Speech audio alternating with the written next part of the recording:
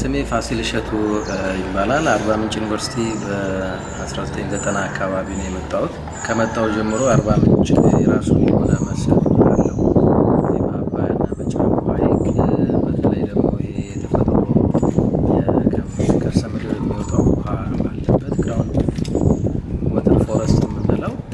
የአርባዎቹ ምንጮች ፓርኩ በነበረ ምን ያህል እየቀነሰ እንደመጣ ሳይ የትምህርት ረስተ እዛ ላይ ከፍተኛ ሆነ ፍላጎት ነው ያደረብኝ ድሮ የኢሪጌሽን ኢንጂነሪንግ ተማሪ ነበር በኋላ ከተፈጥሮ ጋር ከኢኮሎጂ ጋር ሁሉም ያለው ትስስር በጣም ይማርከኝ ስለነበረ ወደዛ ገባውና በጥናቴ ላይ ያየሁት ነገር በጣም ሾኪንግ ነበር አሳዛኝም ነው አንዳንዶቹ ደግሞ በጣም ይገርማል በቃ እንዴት ይሄ ሊሆን ይችላል የሚለው እና ሂስትሪውን ባነሳለህ ያው ወደ ኋላ ተነስተ ሁሉ ጊዜ ሂስትሪ ታሪክ ምንድነው የሚለው ነገር በጣም ኢምፖርታንት ነው ስለዚህ እኔ ምርምሬን በመሰራ ሰዓት የቤልጂየም ሀገር ያለው የኔ አድቫይዘር ማለት ፕሮሞተሪ ፕሮፌሰር ሉክ ይባላል ጣሊያን ሀገር ሄዶ የሆነ ፕሬዘንቴሽን ነበረው ስለዚህ እኔ የምሰራውን ነገር ነበር ያቀረበው ስለ አባያና ጫሞ ሲያወራ አረኛቁ እንደዚህ በእጅ የተጻፈ ማለት ነው በእጅ ጽሁፍ የተጻፈ የጣሊያና ጽሁፍ እኛ ወደ እንግሊዘኛ ተቀይሮ መጣ እኔ ወደ አማርኛ በኋላ ቀይሬው ሳየው ይሄ አባያና ጫሞ ኤሪያ አካባቢ በተለይ ይሄ ወራሎ ቤትላንድ ጋር ምንለው ኤሌፋንት ፔኒንሱላ ነበር የሚባለው because of very very many elephant giraffe lions ይሄ አንበሳ ይሄ ዋይልድ ዶግ ምንለው አሁን እነዚህ ሁሉ ፈጽሞ የሉም እኔ እንኳን በዘጠናዎቹ ስመጣ አንበሳ ነበር እዛ አካባቢ ማታ ራሱ ድምጹ ይሰማናል ዩኒቨርሲቲ ሆነ ከዛ በሂደት ሁሉ ነገሮች እየጠፉ ሄዱ ሐይቁ ላይ ስናይ ሐይቁን በጣም ከፍተኛ የሆነ አደጋ ላይ መሆኑን ተረዳን ያደጋዎቹ ምንጭ አንደኛ የሰው ብዛት አቅም ሐይቁ ከሚችለው ኬሪንግ ካፓሲቲ በላይ አሳይሰደራል ሁለተኛው ከተፈጥሮ ጋር ያለው ነው እንግዲህ ከፍተኛ የሆነ የሰው ቁጥር ስላለ የእርሻ ቦታ ጥበት አለ ሰዎች በየተራራው አሁን 30% በላይ ተዳፋት ከሆነ አታርሰው አግሮፎረስተሪ ነው የምትጠቀመው እዚህ ግን ማንንም ባለቤት እንደሌለው አይነት በጣም በሚያሳዝን ሁኔታ የነበረው ደን በተለይ ተራራ ላይ ያነበሩት በጫሞን ባባያ ተፋሰስ ላይ ከፍተኛ የሆነ ጉዳት ነው ይፈጠራል ደኑ መጨፍጨፋችን ብቻ አይደለም ደኑን ስንጨፈጭፈው ደኑ ሪከቨር ያደርጋል አንዳንዴ ሲድ ባንኩ አለ ከስር አፈር ውስጥ ያሉ ሲዶች አሉ ሪጀነሬት አድርገው ይወጣል ግን ወደ አፈር ወደ እርሻ ከለወጥ ነው በኋላ እርሻው ራሱ አፈርና ውሃ ጥበቃ የለው ስለዚህ የዘነበው ዝናብ ደን ቢሆን 30% ሚያንስ 50% ውሃ የዘነበው ቀስ ይያለ ወደ ከርሰ ምድር ውስጥ ይገባል ከዛ ይሄ ስፕሪንግ ምንለው ምንጮቹ ሁሉ የጎለበቱ የዘነበው ዝናብ እዛው ይቀር ነበር አሁን ግን ምንድነው የሆነው ደኑ ተመነጠረ ስለዚህ ሚይዘው ነገር ደግሞ በጣም ተዳፋት ላይ ነው ደኖቹም ያሉት አንዱ የአባያና የጫሞ ትልቅ ካራክተሪስቲክሱ ምንድነው ተዳፋቱ ከፍተኛ የሆነ ቦታ ስለሆነ ምንትኑ ብቻ ፎረስቱ ላይ ማለት ደኑ ብቻ ነው ይሄ ነገር አፈሩን ያዘው ደኑን ካነሳ አፈሩ በከፍተኛ ሁኔታ ታጥቦ ይመጣል ሲመጣ ሲድ ባንኩንም እንዳለ ፎረስቱ እንዳይነሳ ተደርጎ እና ይሄ ነገር እንዴት ሊሆን ይችላል ብለን ያው በተለያዩ ጥናቶችን ስናጠና አባቶች አንዳንዶቹ የድሮ ካልቸራሊ አሁን ስቲል በትራዲሽናሊ የተጠበቁ ደኖች አሉ ይገርማል አሁን ሴክሬት ፎረስት የምንላቸው ቦታዎች አሉ ትልቅ አባቶች ከተፈጥሮ ጋር ያላቸው ግንኙነትን ያውቁታል አሁን ግን ይሄ ጄነሬሽን የተፈጠረው ጄነሬሽን አሳዛኝ ከፍተኛ የሆነ ጥፋት ነው የተፈጠረው ደኑ ተመንጥሮ ያፈርና ውሃ ጥበቃ ሳይኖር እርሻ ሆነ እርሻው ደግሞ ዘለቃ መፍትሄ እንኳን ቢሰጥሩ ነበር ግን ምንም ያመጣው ነገር የለም እርሻው እንዳለ አሁን ሃይላንድ ላይ ብትሄድ አፈሩ አልቆ እዛ ላይ የሚኖሩ ገበሬዎች ወርደው አሁን እዚህ ሙሰራ ተሸካሚዎች ናቸው አፈሩ እንዳለ ታጥቦ ደግሞ ሐይቅ ውስጥ ይገባል ከመጠን በላይ የሆነ አፈር ደግሞ ሐይቅ ውስጥ ይገባ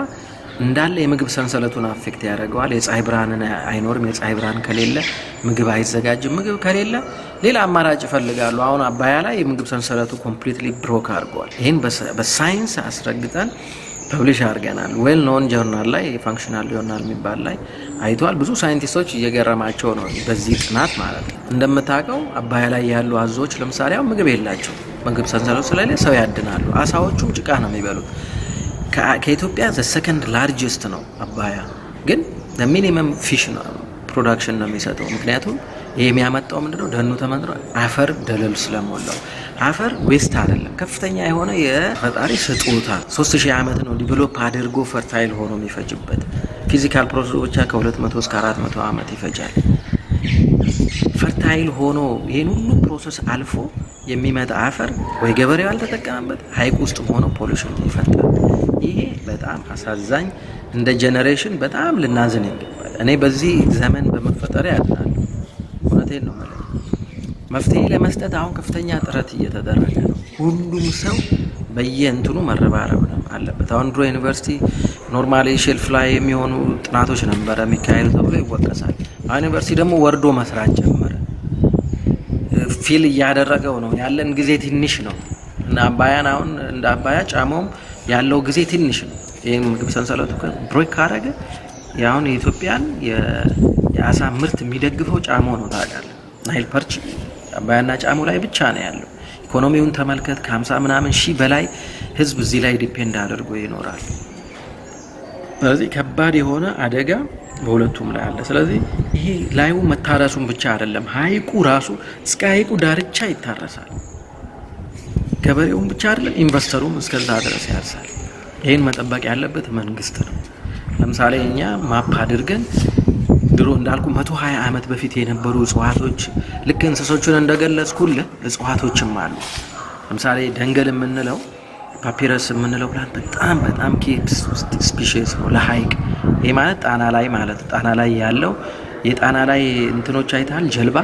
እነሱ የሚሰሩት ከደንገል ነው ያ ፓፒረስ ይባላል አሁን ያንን ጣና ላይ ራሱን ባያጠፉ ኑሮ እንቦጭ ዛሬ እንደዛ አይሆን እኛም ጋር ነበር አሁንም አለ ባያ ላይ በሰው ባልደረሰበት ቦታ በስተ ምስራቅ ብትሄድ ወደ ገላና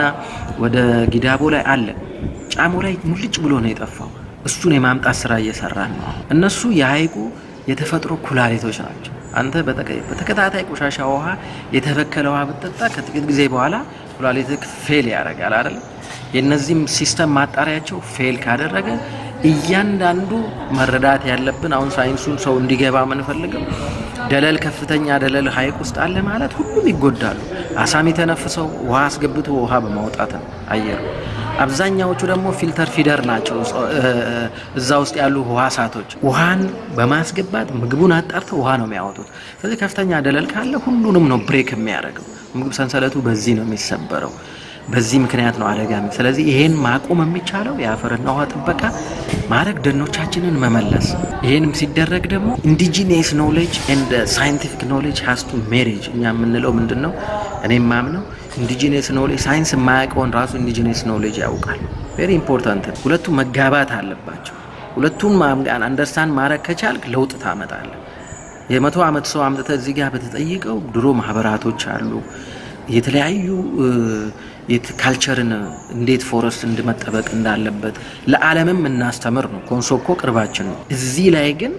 የካልቸር ኤክስቼንጅ የለም እዚህ ብትሄድ ኩልፎ ተፋሰስ ሲሌ ኤልጎ ተፋሰስ የሃይቁን ጫሞን አሁን እየገደለው ያለው ያ ነው እዛ ላይ ምንም አይነት ያፈርና ውሃ ጥበቃ ኦልሞስት የለም ማለት ትችላለህ ያለውም ጥቂት ነው ያለውም የዱሮ አባቶች የሚሰሩት ያሉት አሁን ተሞክሮ ተብሎ የሚታየው እሱ ነው አብዛኛው ደግሞ የተሰራው ሳይንሱን ተከትሎ አይደለም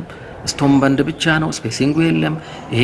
የማስራ ተብሎ ሰው ይወጣል የልብ አይደለም ባትነካው ይሻላል አንዳንዴ ደግሞ እሱ የበለጠ የሚያባብስ ነገሮች ተሰርተዋልና እንደ አጠቃላይ አሁን ስናየው ብዙ እኮ ምርምር የሚጠይቅ ምርምሩ ተካሂዷል አሁን ወደ እንትን መምጣት አለብን ወደ ስራ ስለዚህ ወደ ስራ አስተማጣ ወደ ኋላ ነው መመለስ ያለበት ድሮ ምን ነበር ይሄ ቦታ ላይ ለዚህ ደግሞ በቂ መረጃዎች አሉ አሁን ደንገል ነበር ፓፒረስ ነበር ሶኬው ነበር ሙሉውን ሃይቁን አታዩም ነበር ድሮ አሁን ወደዛ መመለስ ስራ አርባ ምንጭ ዩኒቨርሲቲ ከፓርኩ ጋራ ከዞኑ ጋራ የሚመለከታቸው አካላቶች ጋራ ስራ እየሰራ ነው ጌጃ ፎረስት ላይ አሁን ጌጃ የመጨረሻው የቀረችው ደን በጫሞ ተፋሰስ ላይ አንዷ ጌጃ ላይ ነው እሷን የማላን ስራ በፈርዞን እየሰራን ነው ሃይቁ ላይ በፈርዞን ሰርተናል ግን ማን ያስፈጽም እርሻው እስከ ሃይቁ ድረስ ነው የሚታረሰው ይሄ አሁን የመንግስት ስራ ነው ይሄ ደግሞ ድሮ ማህበራቶች ምንም የሚቆረቆሩ ለሃይቁ እንቆራቀራለን የሚል ሰው ሁሉ መጥቶ ይሄን በርብርብ